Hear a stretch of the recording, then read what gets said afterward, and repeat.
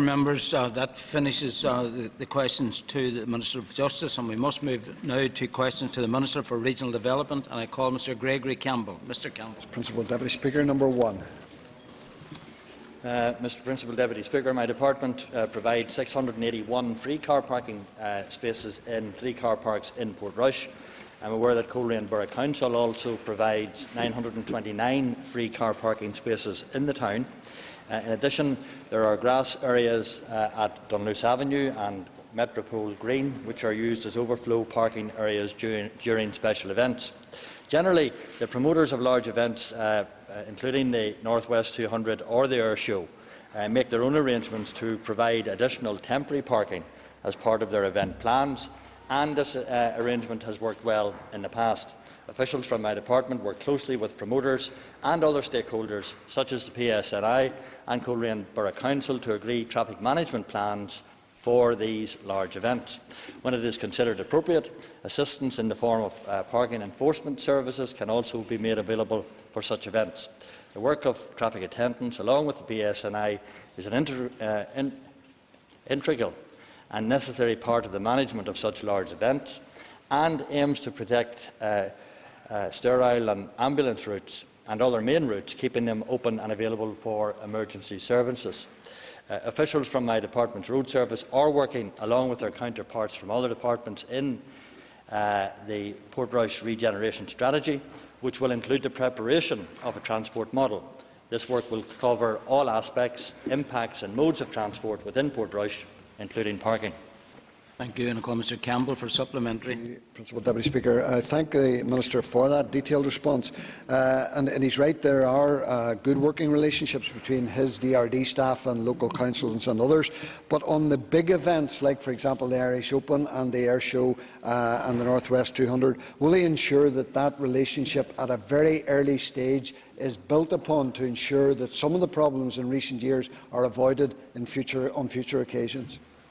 To the member for his supplementary question, and accept the point that he makes, and certainly I well recall, particularly in respect of the Irish Open, significant preparation work was put in place by senior officials from my department, and of course as these events come forward, we will continue to assist not only obviously in Portrush, but all through Northern Ireland, and with particular reference, I suppose, at the moment to Giro d'Italia. For supplementary. I thank the Minister for his answer.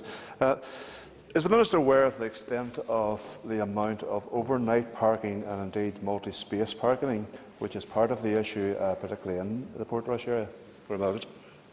Grateful to the member for his supplementary question, and I am aware. I've had a series of meetings and indeed briefings from officials on this very issue, and I think some progress is being made, particularly in the proposals for an upgraded car park in the Lansdowne area. I can confirm that directional signage to the recently upgraded off-street car park in the Lansdowne area has been replaced with new signage indicating that the car park is now free. I also propose to amend the off-street parking order 2000 to increase the 12 hours maximum stay to 24 hours. And in addition, the hours of operation of the on-street waiting restriction, which limits waiting to 1 hour along Lower Lansdowne Road and Bath Terrace, will be amended to operate midnight until 9 a.m. It's currently 9 p.m. and 9 a.m. This may also address some confusion that existed as to whether or not the restrictions applied during the day or night, as the word midnight will now appear on the screen, and it is due to come into force on the 3rd of March. In respect of the other issues that he raised, we continue to work positively with all of the interested parties, and will continue to do that. Thank you. And I call Mr. John Dallett. I thank the Minister for his answer. Indeed, I was glad to see him in the area last Thursday, adding to the parking problems.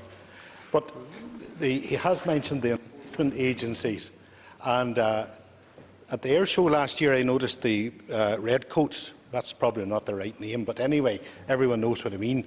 Certainly we're making great use of their cameras, and I can assure you, Principal Deputy Speaker, they were not picturing the planes up in the air.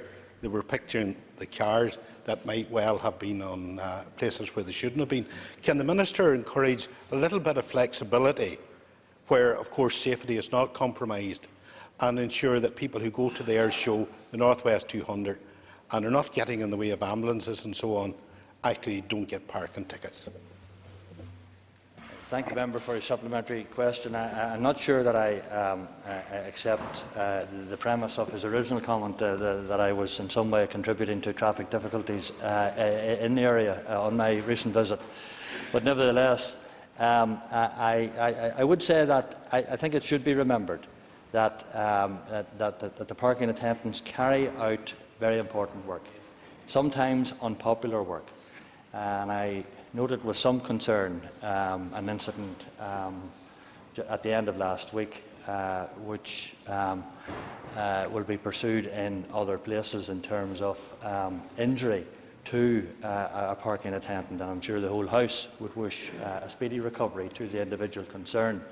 And certainly that is not the way to treat in any way a parking attendant, someone carrying out an important role.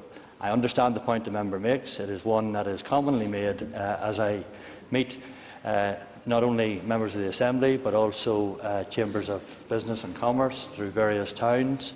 I think the best approach, as in all of these things, is the approach of common sense, and that is what I look to in terms of fulfilling my own responsibilities and expect of others. Before calling any other supplementaries, can I just remind members that this is a constituency-specific question, but if members wish in, I will take another supplementary.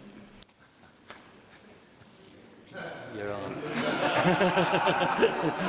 I call Mike Nesbitt. Take a chance. Thank you, Principal Deputy Speaker. Given the Minister's track record of imaginative and successful initiatives, not least the 5 hours for £1 Christmas promotion in the Portrush area, can I ask if he has any other business-friendly ideas in mind going forward?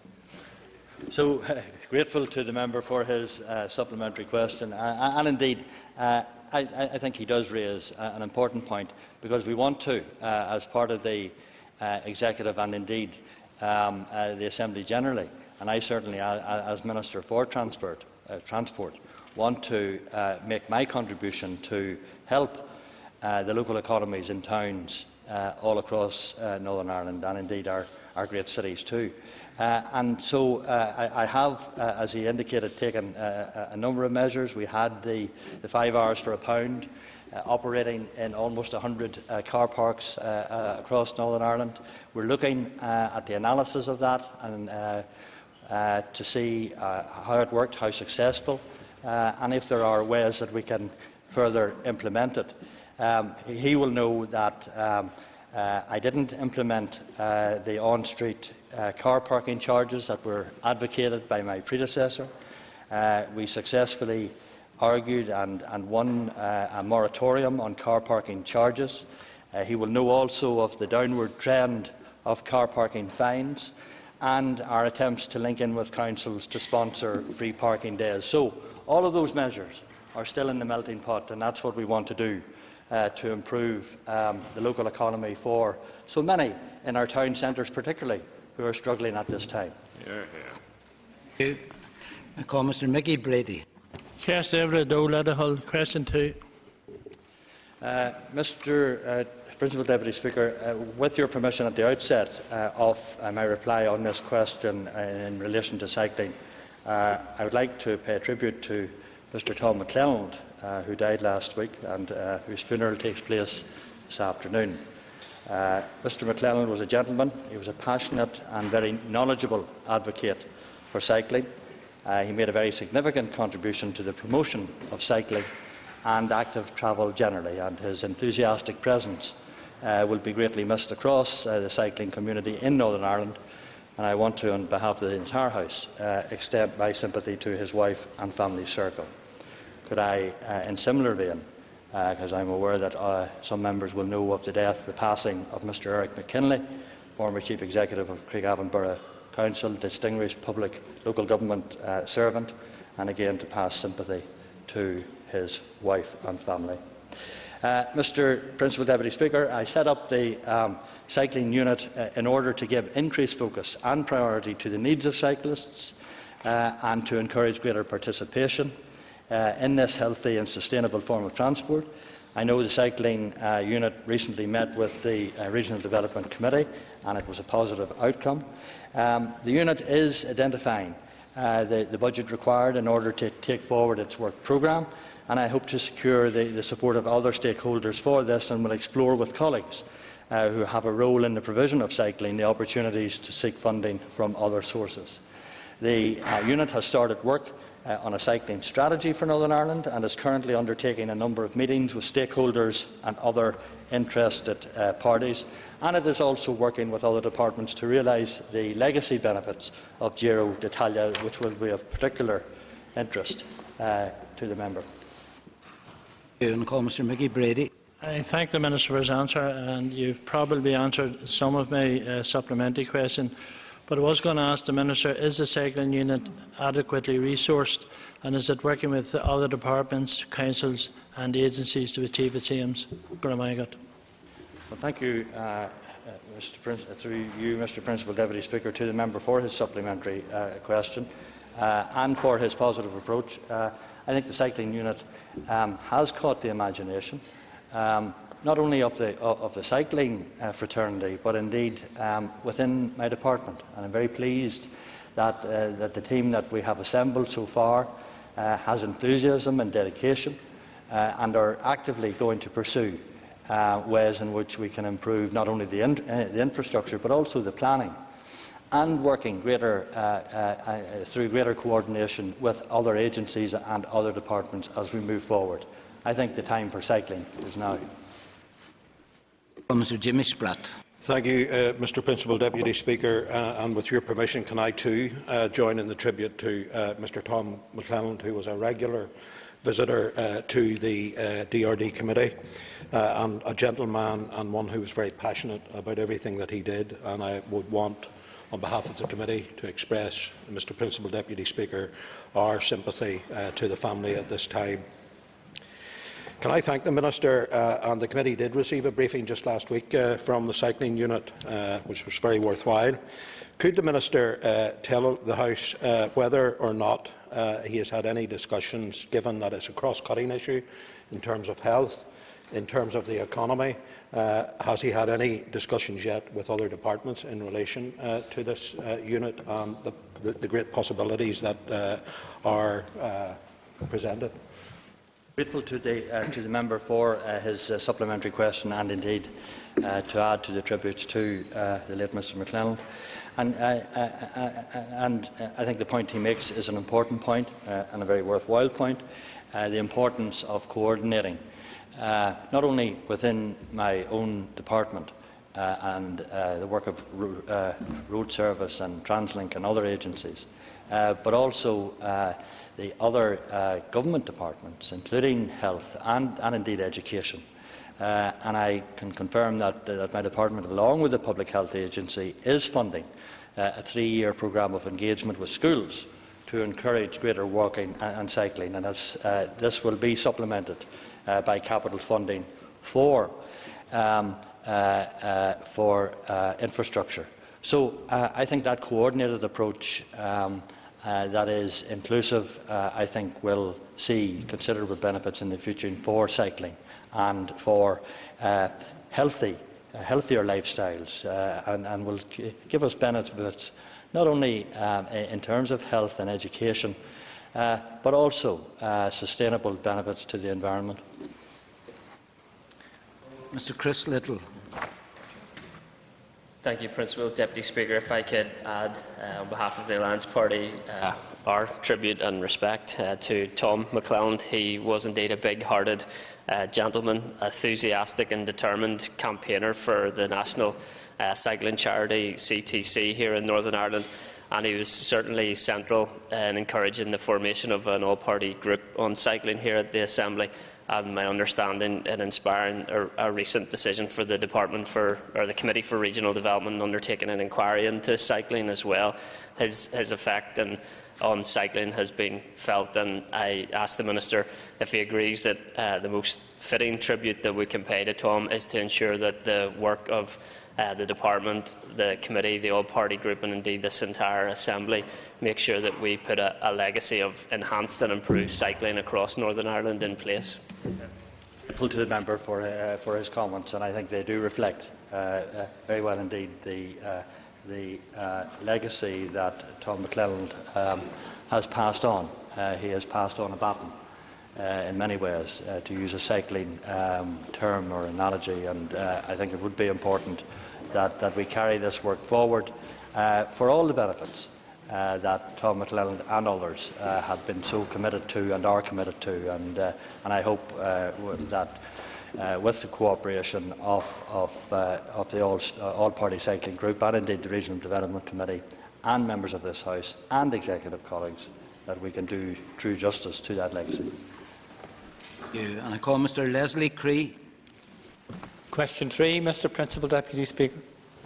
Mr. Principal Deputy Speaker, as the member will be aware, a number of roads in Northern Ireland have suffered damage as a result of recent tidal events and storms. I have today placed in the Assembly Library a comprehensive list of those locations where roads have either been subject to seawall damage or undermining as a result of storm damage since the turn of the year. During last week's severe weather, a short section of road on the A2 between Rostrevor and Warren Point collapsed, and officials are currently assessing this situation with a view to completing repairs as soon as possible. My department has carried out remedial works at a number of locations, and additional preparatory work is underway in advance of the commencement of works at other locations. However, it may be some time before the full impact is known, necessary repairs are implemented and the full cost is realised. The estimate cost is currently at £1.2 million.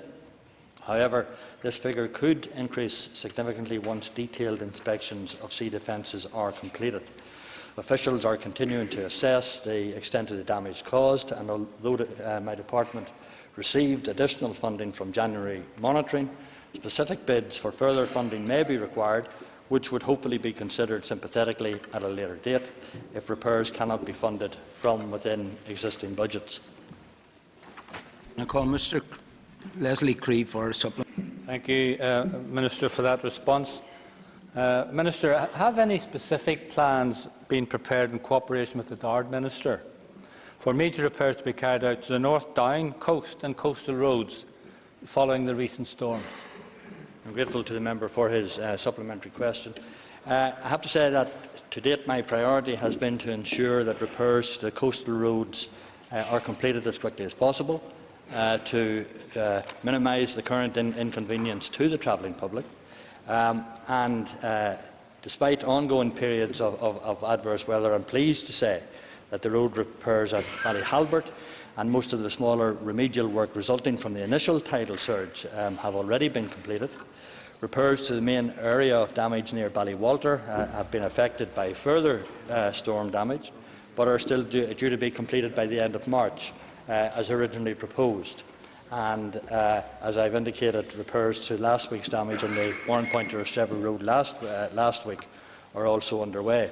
I can say to the member, I have noted the actions by the military in relation to the inspections of coastal defences in other parts of the UK, and I do feel a similar approach would be helpful in Northern Ireland, and I plan to raise the issue with the Dard Minister in the near future. Thank you. And I call Mr. Sean Lynn. Can I ask the Minister, was he satisfied with emergency responses, and are any lessons to be learned? I'm grateful to the member for his supplementary question. I think I must say I am satisfied with the work so far that the emergency services and all of the agencies working together have provided through this very difficult and challenging winter season to date. And although we haven't fortunately faced the challenges that other parts of the kingdom have experienced, and I suppose we We're thankful for that. Nevertheless, we haven't been complacent either. There will always be lessons to be learned, and we'll continue to apply those lessons in a robust and a professional manner. And I call Ms Karen McKevitt. Thank you, Mr Principal Deputy Speaker. Can I thank the Minister for his responses so far? There's no one knows as much about getting battered by the severe weather elements and those of the that live in South Down, particularly around the Warrenpoint and Rostrevor area. And could I maybe take this opportunity, Minister, to thank all the workers and the staff, departments that kept South Down moving in what was very, very serious circumstances last week. And particularly thanks to yourself, Minister, who left your phone line open for information as it was required when this serious incident happened. Given the diversions that needed to be put in place around Warrenpoint, Rostrevor and Hilltown, the official diversion route there was other roadworks happening at the time, and it did give a good beating up on our rural roads, particularly around Warrenpoint, Rostrevor, Hilltown. Would the Minister include in his plans, maybe when he is looking for additional monies, to put our surfaces back on these rural roads that have been badly affected, back to a surface that would be acceptable condition to drive on? To the member for her supplementary question, and indeed her comments in relation to the work particularly of staff who are involved from all of the various agencies. But I want to particularly thank staff under my direction who performed, I think, very well indeed, and indeed contractors, because I know that the A2 at Warrenpoint was closed on Wednesday the 12th and reopened to single-file traffic on Friday the 14th, and that was ahead of schedule. The contractor worked through the night to undertake temporary repairs to allow the road to be opened, and the work will continue most likely until the end of April, when it should then be completed. Of course, that is very much dependent on weather conditions.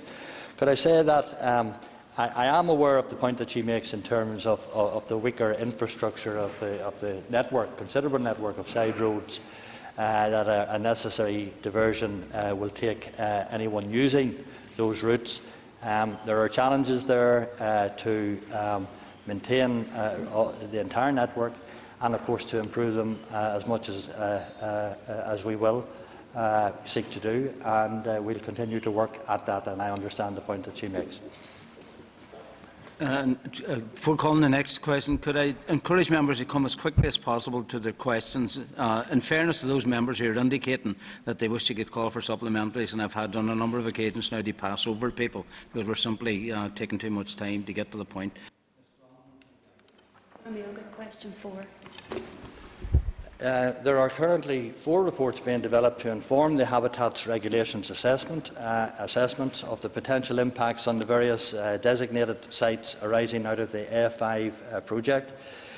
Work is almost complete on 3 reports, which will inform appropriate assessments for the water-based special areas of conservation, including the River Foyle and tributaries and River Finn special areas of conservation, as well as the special protection areas and Ramsar sites. My department remains on schedule to commence public consultation on these reports in April 2014. The public consultation on the remaining report associated with the appropriate assessment for the Tully Bog special areas of conservation is scheduled to commence in September 2014.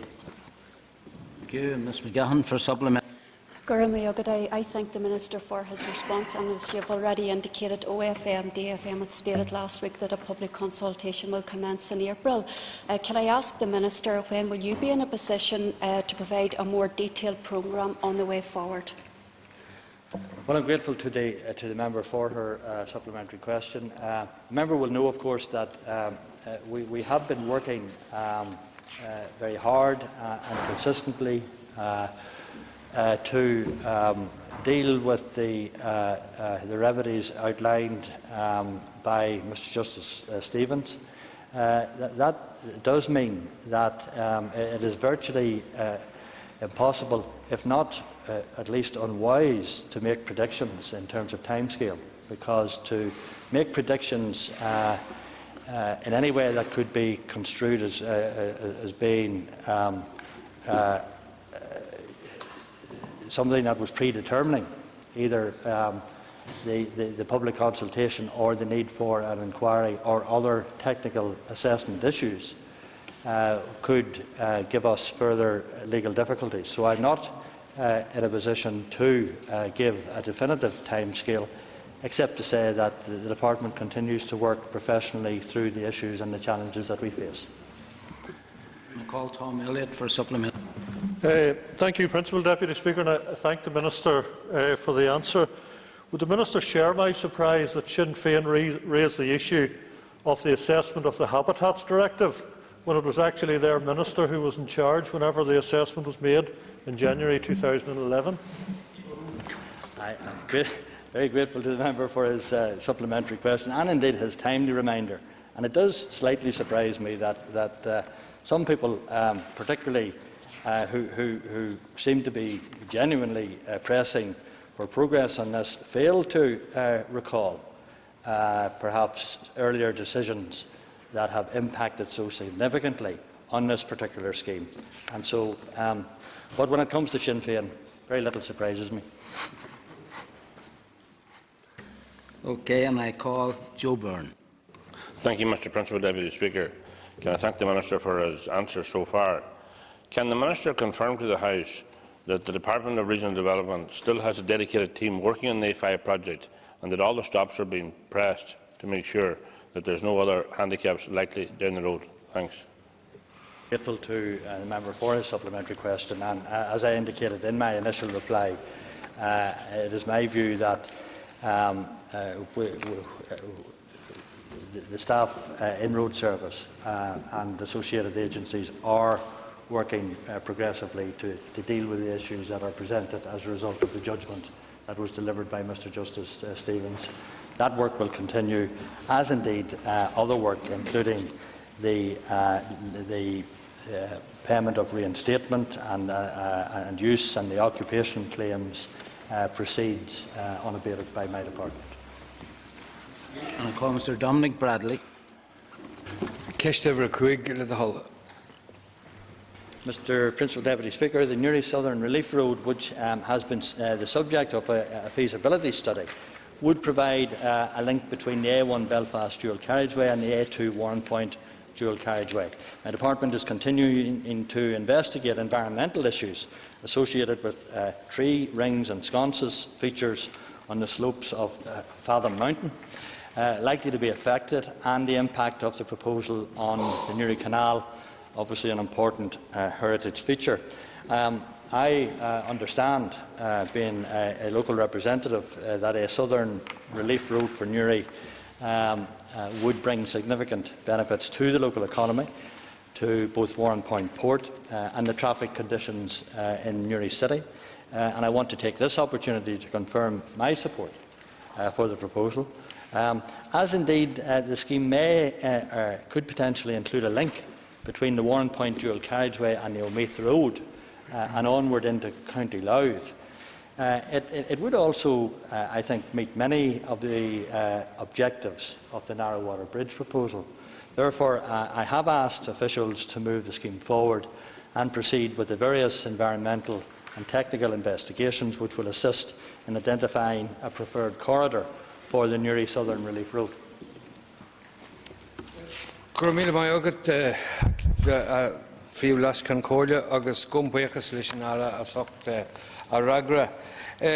I ask the Minister if there has been any consultation on the indication that he gave that this project might combine two bridges, the Southern Relief Road and the Norah Water Bridge?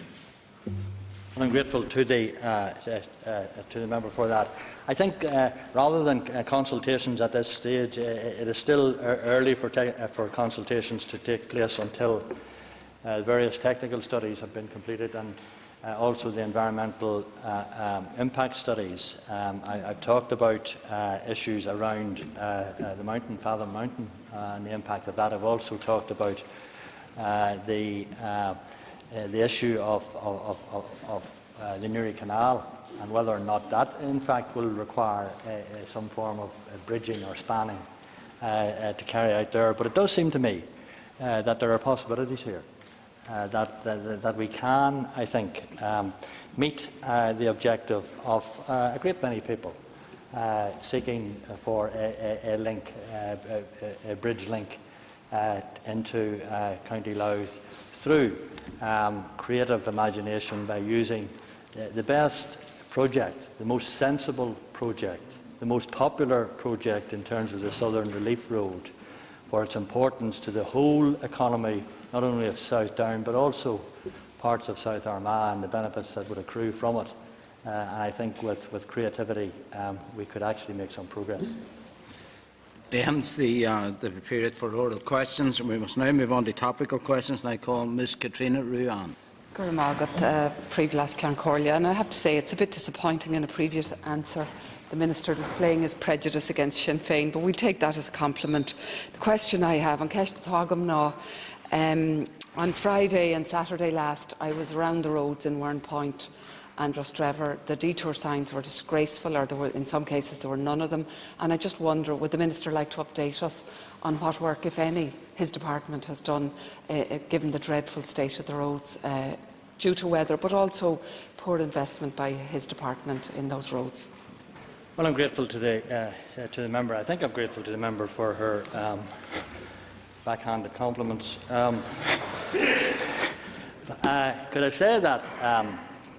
Unfortunately, I find that the member's contribution are invariably negative, and she deems to enjoy being particularly negative on all aspects of departmental approach to her constituency, and that's not the case. I've clearly outlined the sterling work that was carried out by my officials and other agencies in terms of restoring the network of roads and making travel easier in the South Down area because of the adverse weather conditions. And I indicated in an earlier answer, and I'm not sure if she was present, but if she was present, she certainly wasn't listening, that the contractor involved worked through the night tirelessly to have that road, that important stretch of road, reopened. I understand the point that was made earlier by her constituency colleague, Karen McKevitt, about the need for infrastructure to be supported within the network, the huge network of roads in South Down. I'll continue to look at that. And in spite of her negativity, we will make progress, and we will provide as much structural and maintenance support as we possibly can to improve the overall infrastructure. Ruan for supplement. I'd like to thank the Minister for his answers, and I'll be very positive once we get the narrow water bridge. I, like many people in South Down, are very much looking forward to that bridge happening north and south. But my supplementary question is about the sea walls. We had to do major round trips because of the break in the sea walls in Rostrevor and Wernpoint, and I wonder would the Minister like to update us on what assessments he's making in relation to that and the work that's there. I know there's ongoing work being carried out, but what work now needs to be done given the recent weather? Grateful to the member for her supplementary question, and again I refer her to the answer that I gave earlier in the House in terms of work, particular work that is ongoing within particularly the Wernpoint and Rostrevor areas. There's the section at Drumsesk and there's the section at Rostrevor. I have placed in the Assembly Library, as I indicated earlier, more detailed estimates of both the work and the potential cost to those. Those costs will have to be faced by my department. If necessary, we will have to approach DFP for additional resources, but there is no reluctance on my part to have those repairs carried out as quickly as possible. We will do that, and we will work constructively. Mr. Mike Nesbitt. Thank you, Principal Deputy Speaker. Given the importance of structural maintenance to the roads network, can I ask the Minister to outline his success in bidding for additional resources in the current financial year? Grateful to the member for his supplementary question, and I can say that my department has had a very successful year in terms of our in-house bids, and as a result we will have spent a record. By the end of this financial year, we will have spent a record £124 million on structural maintenance, and I think that is a considerable achievement. It is not without its challenges, and obviously there is going to be a huge amount of work being carried out in the coming weeks. That in itself will lead to some inconvenience, I have no doubt, and perhaps even some complaints. My answer to that is, with perhaps better planning in terms of the budgets that I get from DFP and within the Executive, it would be possible to plan out those works in a more strategic and cohesive way. But in the circumstances that we find ourselves in, I think the improvements, the structural and the maintenance improvements to a great many of our roads throughout the network, all across Northern Ireland, will be broadly welcomed, and people will understand that in some occasions you can't make omelettes without breaking eggs. Mr. Nesbitt for supplement.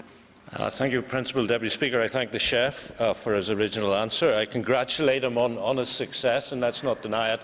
I believe the Minister is also the most successful Minister at drawing down competitive EU funding in the Executive. But on the terms of the question of structural maintenance, can I ask him how Strangford as a constituency fares in the league table?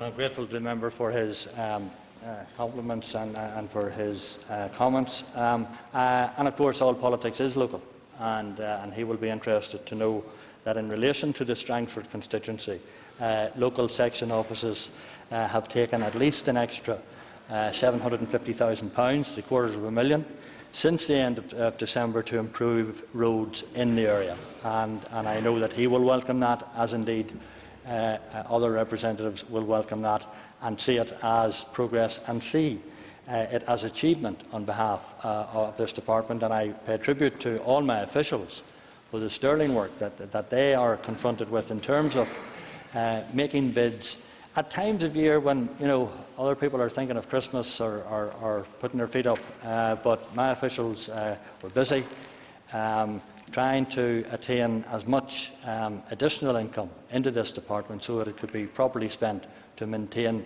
as best we can the network that we have. It's never enough, and as I go around the country and speak to people, people will identify roads and carriageways that need further attention. So, but I am up for getting as much money drawn down into my department so that money can be spent in a positive manner. And I call Mr. Stuart Dixon.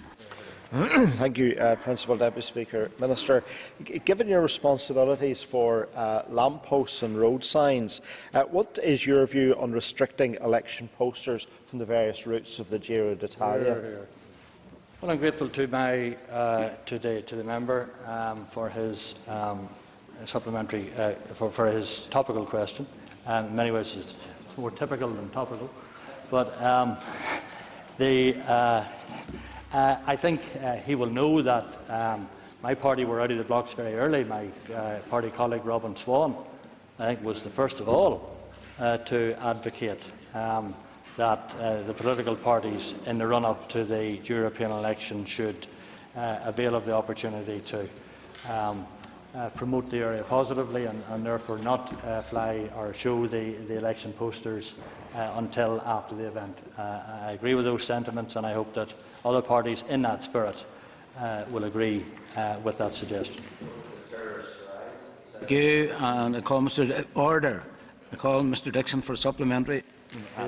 Can I thank the Minister for his answer and wholeheartedly agree with him that it's important that the political parties do cooperate with regards to posters. But given that glowing support that the Minister has given, would he agree with me that it's important that we extend the removal of election posters to flags that have turned to rags and other paramilitary paraphernalia, murals and other things that are along the route of the Giro d'Italia?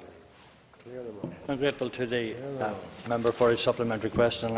I do draw an important distinction between cultural murals and illegal memorials, and therefore, and frankly, I don't like to see the flag of the United Kingdom run to a rag on any lamppost or pole. And again, against that, I appeal that if there are such instances and they can be dealt with appropriately, then that is the case. But there is, I think, a significant difference between cultural and murals that I think many visitors and tourists will like and expect to see, and illegal memorials or monuments to paramilitary organisations. Mr. Dahi Mackay. Minister, recently TransLink have been reluctant, to say the least, to facilitate proper cycle transportation on buses, in particular Metro and Ulster Bus. Now, I've spoken to a local company in Northampton, Wright Bus, and they have told me that they have rear vehicle and internal solutions for bicycle transport on buses, and these can be attached to existing stock. So I see no reason why this issue cannot be progressed. Can I ask the Minister, would he be willing to accommodate any company that can do this to introduce a trial on Metro and TransLink buses to see if this will work? The member for his supplementary question and indeed his interest in cycling and how we can advance cycling. And I understand the point that he makes. I thought he was going to show me a photograph as though I didn't understand what he was talking about, but I do have a sense. One of the, I suppose, issues, one of the successes that we're constrained by in terms of TransLink, in terms of available room for bicycles and cycles to be placed on trains, and I know that TransLink have a particular policy at the moment on that. I am happy to explore opportunities either through the private sector or indeed via TransLink as to how that can be improved upon or worked upon. Okay, for a supplement. Can I thank the Minister for his commitment to explore that further. Whilst we're on the issue of buses, obviously it would be of some concern recently the near miss between a number of cyclists and buses and other vehicles, indeed, on the Albert Bridge coming into Belfast from the east. Does the Minister have any plans to look at that bridge and that particular route in particular to see how we can make it more safe?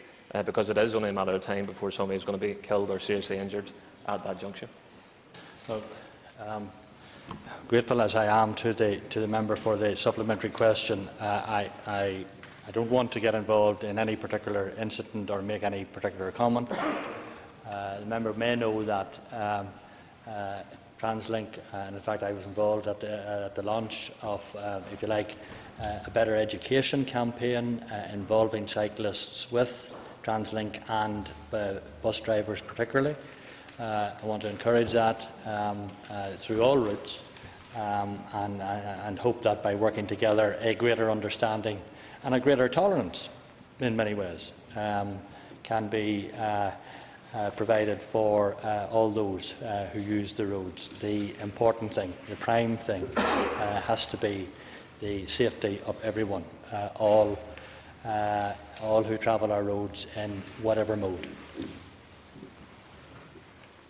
Sir John McAllister. Thank you, Principal Deputy Speaker. Could I ask the Minister what discussions he's had with regarding the EU Water Framework Directive with Northern Ireland Water? Grateful to the member for his topical question. These are issues that we continually, through my officials and indeed myself, explore with the senior executives of Northern Ireland Water, and will continue to carry that out. Mr. McAllister for thank you, Principal Deputy Speaker, and I'm grateful to the Minister. Could he tell us what potential costs there could be in implementing this, and who would cover those costs? Would it be Northern Ireland Water, the customer, the taxpayer, or who?